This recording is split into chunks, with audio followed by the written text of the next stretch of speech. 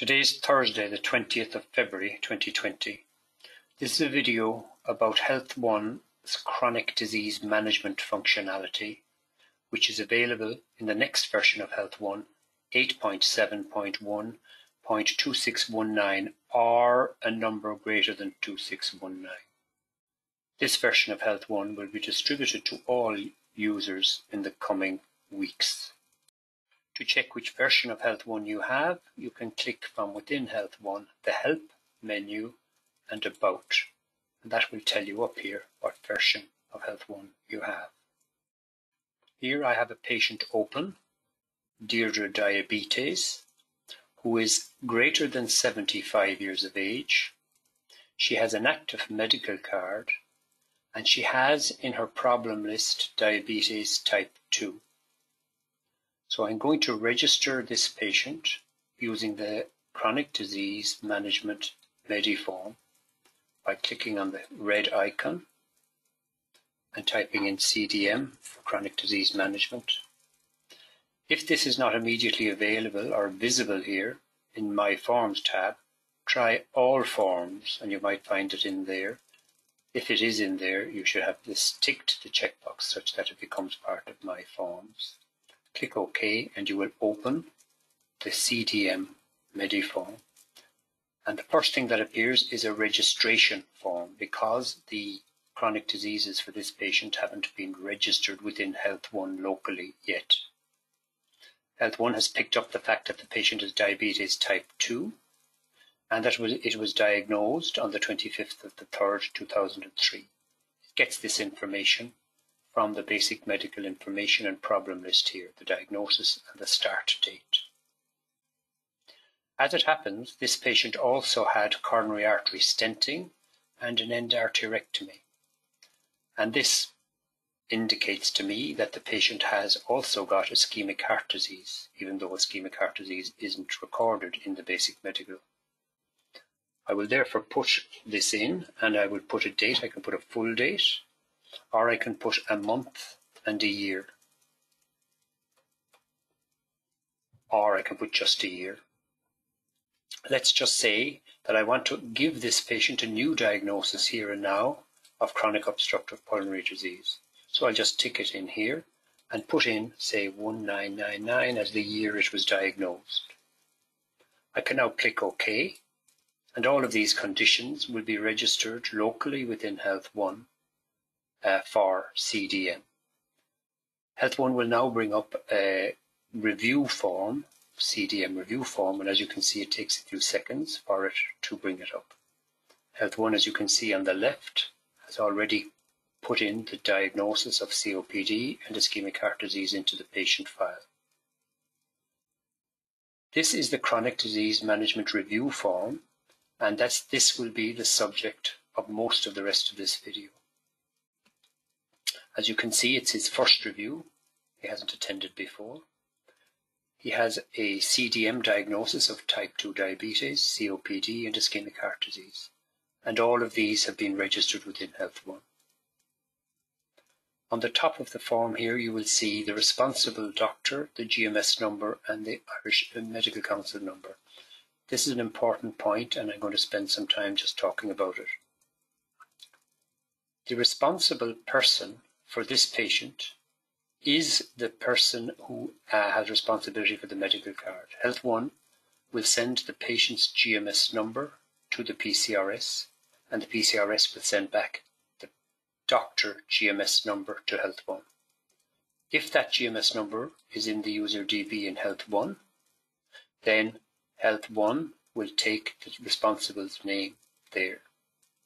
If that number is not in the user DB, HealthOne will give you a drop-down list so you can choose the doctor who has this GMS number. It is possible also that some practices will be giving the same GMS number to several users in the past. If that is the case, you'll have to fix it in the user DB. HealthOne will bring up the first user here.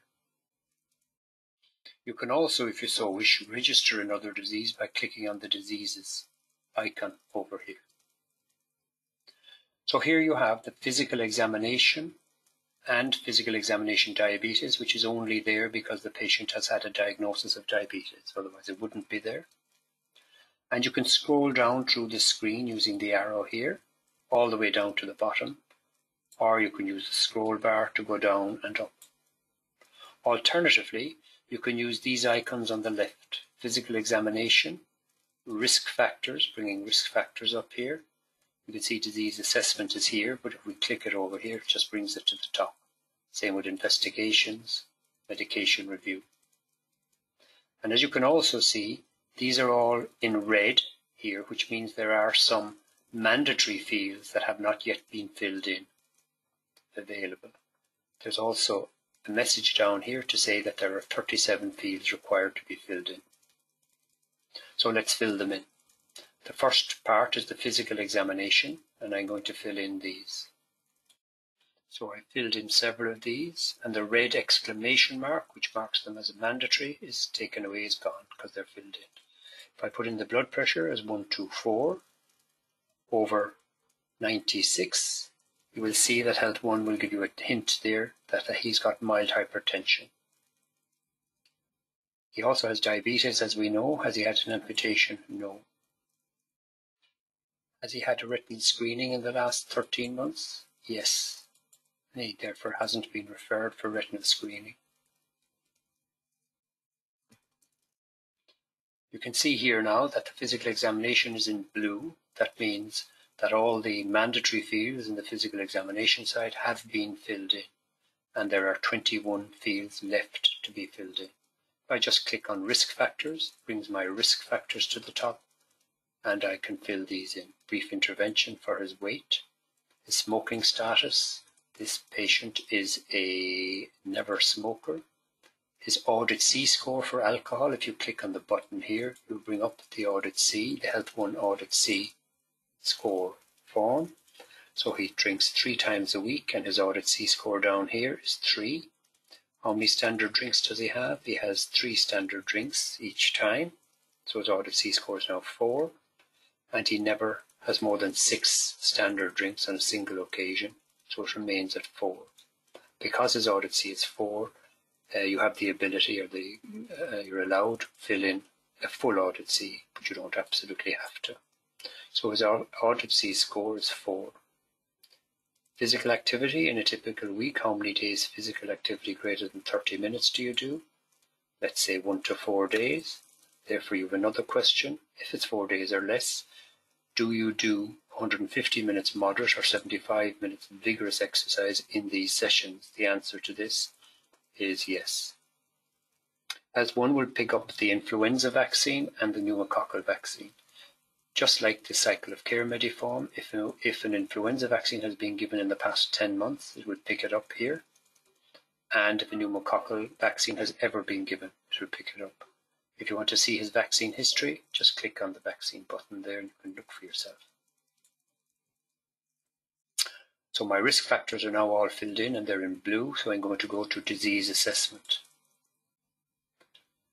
My cardiovascular risk score is in fact the Q risk, so I click on the button here and bring up the Q risk form. That takes a couple of seconds to come up sometimes.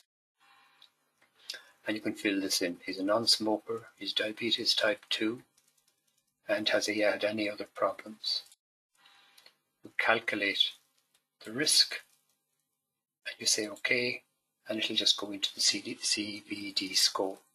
This patient also has COPD, so we're asked the COPD dyspnea score questions. This patient has dyspnea when hurrying up or walking up a slight hill. Now we go to investigations, which is here. The disease assessment is finished. So let's click on investigations just to bring it up to the top. Has the patient ever had an ECG? I don't know, so I can look with my icon here. Is there any mention of an ECG in his file? He had one in 2003, which is a long time ago, but he has had one.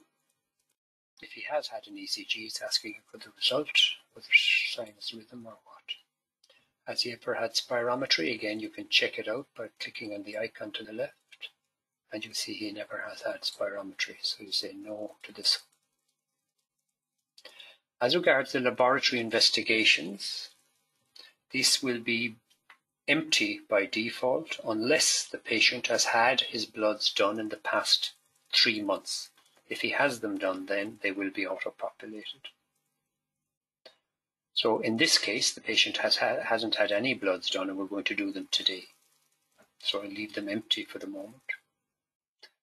Thyroid function tests, again, I can check his past thyroid function tests by clicking here. He had them done in 2017, so I can say yes or no to these. He also had liver function tests done.